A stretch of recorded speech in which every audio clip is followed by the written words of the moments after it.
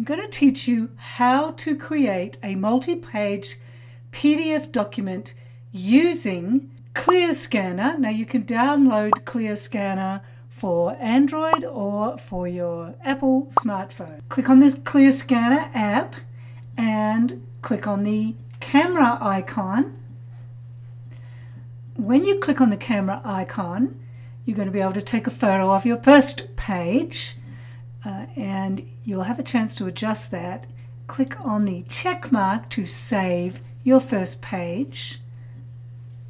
Now if you go up to documents, you can see you have a single page PDF document. When the document is open, you can add a second page by clicking on the camera icon again and then clicking to take the photo and adjust if necessary. Click on the check mark and click on the check mark a second time, and that will add a second page to your existing document. Now open your document and click on albums, and you'll be able to add any previously taken photograph.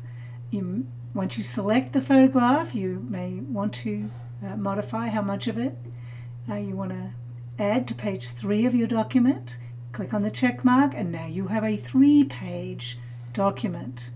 Now you can click on the share button to open the share menu, or you could select the 3-dotted more menu and send yourself an email.